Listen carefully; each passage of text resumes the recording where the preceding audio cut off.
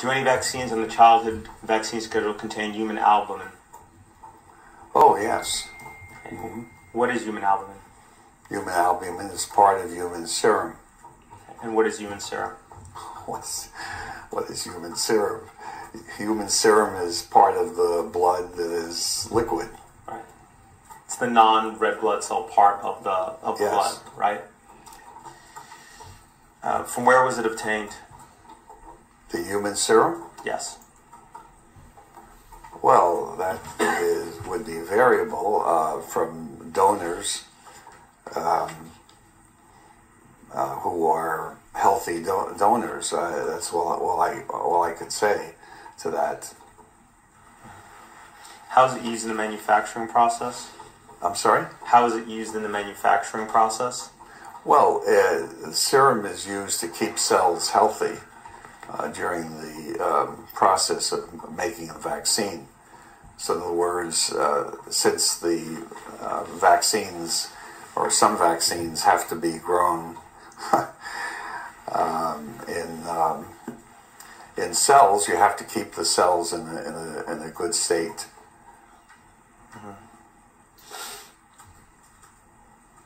So the cells that are used, the virus or bacteria, the virus is used in some of the the virus is used in some of the vaccines are grown in this human blood component.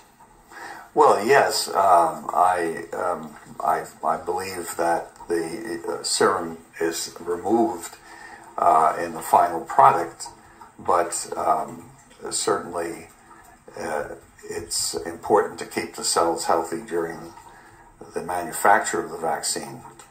Do you think that, so none of it remains in the final product? I don't believe so, no. Yeah, because that could be problematic, right? Well, it could be. I mean, if the individual is not healthy. Right, or if maybe some of the, human blood components bind to some of the aluminum and develop antibodies, self-antibodies, correct? If they develop antibodies against a serum component, that would not be good. Right. What do any vaccines contain human material in them that? I'm sorry. Strike that. Apologies. Do any vaccines in the childhood vaccine schedule contain recombinant human albumin? Yes. Okay. What is this? Sorry? What is recombinant human albumin? It's albumin. Sorry. Recombinant human albumin, that's ALBUMIN.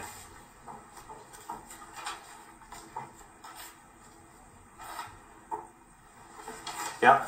Yeah, so it's a component of human serum which is useful to stabilize cells and keep them healthy.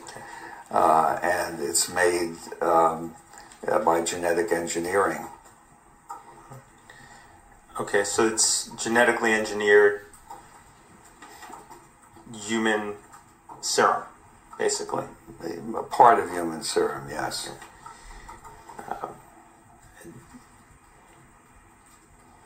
Are these genetically engineered protein structures? Yes, and the idea was to eliminate any possibility of a contaminant from human albumin obtained from donors. So it's made in cells using the DNA for albumin, and that way one can be sure that there's no contaminant. And again, you pretty much want to make sure that none of that remained in the final product too, right? Well, human albumin is probably not much of a problem in terms of causing reactions. So, but in terms of it potentially binding to the alum, that could be problematic, correct? Well, I don't know the answer to that question. Okay.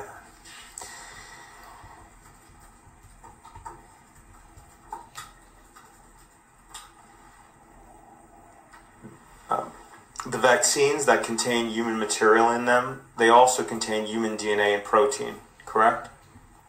They may, yes. Okay. Isn't it true that human DNA in vaccines is typically purposely fragmented to below 500 base pairs in length? Yes, and one doesn't, I would say mostly for theoretical reasons, doesn't want to put DNA into intact DNA into vaccines. Okay. I think the actual risk is zero, but that's my opinion.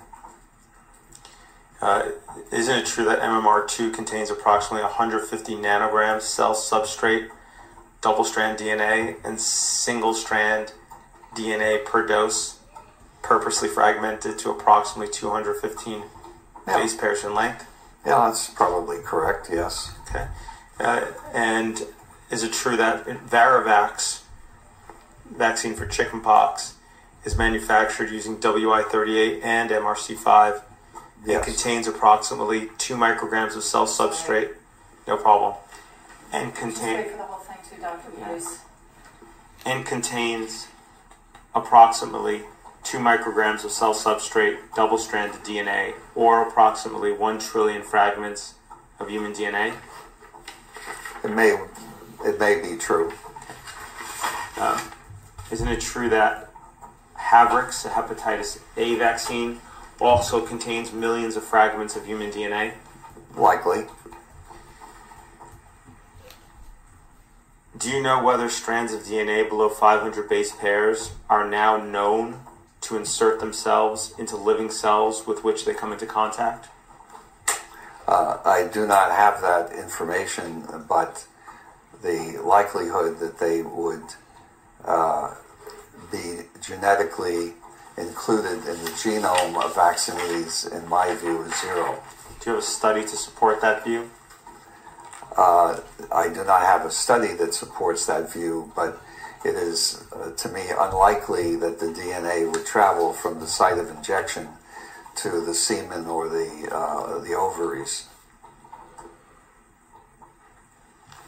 Could it insert itself into DNA and even in the muscle tissue, or if it gets into the blood, into... Theoretically, but that's not going to mean that it's going to have any impact on the individual. Are you familiar with insertional mutagenesis? Yes. Okay. Do you have any study to show that injecting millions of pieces of human DNA into babies and children is safe? The only studies are all the safety studies that have been done on vaccines. Okay. And you can produce those studies, right? Well, those studies are available from the manufacturers and from CDC. And I'm not aware of any data showing that a heritable characteristic was transmitted by a vaccine. Mm-hmm.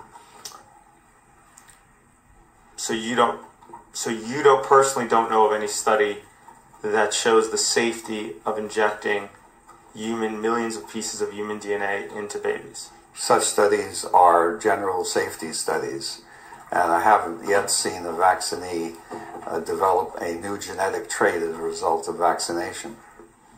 It's possible that it can cause cancer. Anything is possible, but there are no data to support that. Is there data to show that it doesn't do that? Yes.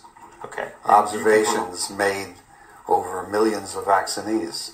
Okay. And you have the study to show that, right? The studies are easily available in terms of vaccine safety studies that have been done by many, many people. Excellent. Then it should be very easy for you to direct each of those and provide copies. You can Wonderful. read the chapter on vaccine safety.